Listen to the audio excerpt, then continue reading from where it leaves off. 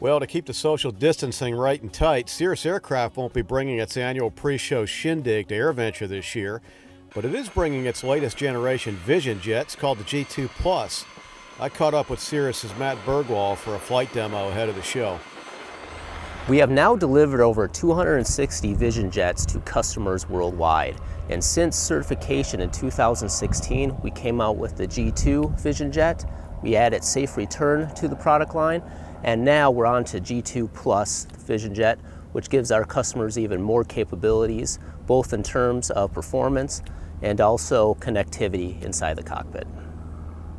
So one of the capabilities that we added for our customers is an increase in takeoff performance.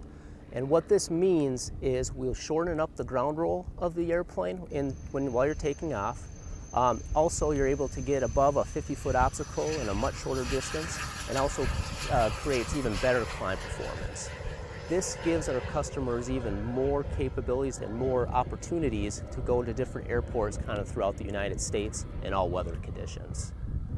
We've actually seen an improvement to 4% all the way up to 20% of an improvement in takeoff performance. The 4% is really where you don't need it as much, sea level airports, standard conditions, or even colder. But the 20% occurs when you need it the most, when you're at high density altitude airports in very hot summer day conditions. So what this means in practical terms, our customer now has access to 4,000-foot airports in all weather conditions in the Northeast United States. They're also able to take off from places like Henderson, Nevada, fully loaded on a hot summer day, where typically which gives you an extra 500 pounds of payload or fuel on board the airplane, so increasing your range or be able to carry some extra people while maintaining safety margins.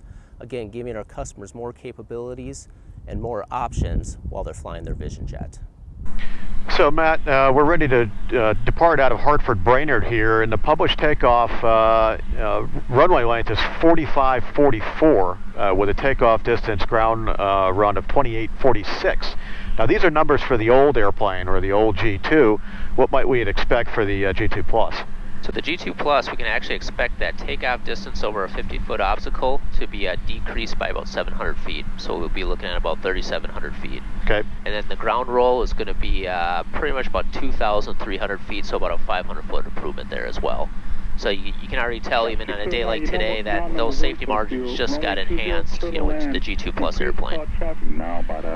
Hot day, ISA plus 17, and do we have the traffic in sight? Understand clear. Density altitude is 1720. Summertime. Summertime.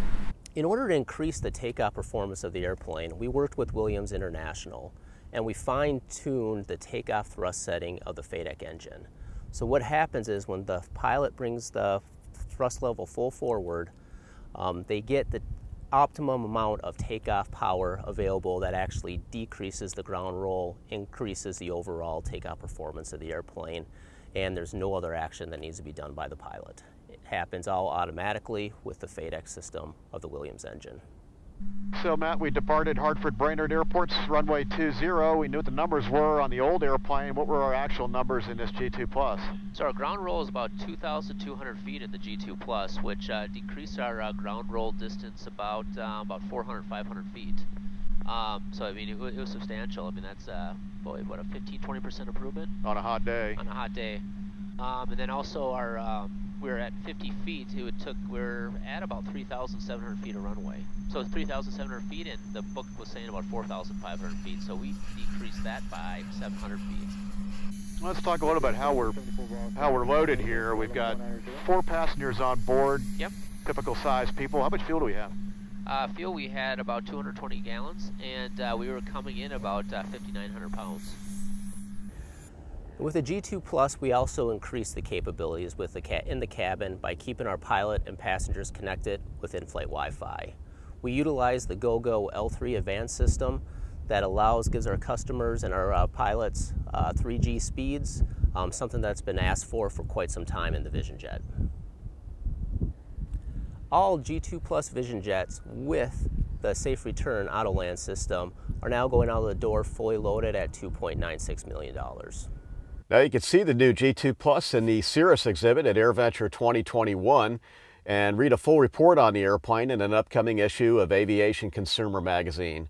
This is Larry Anglisano reporting.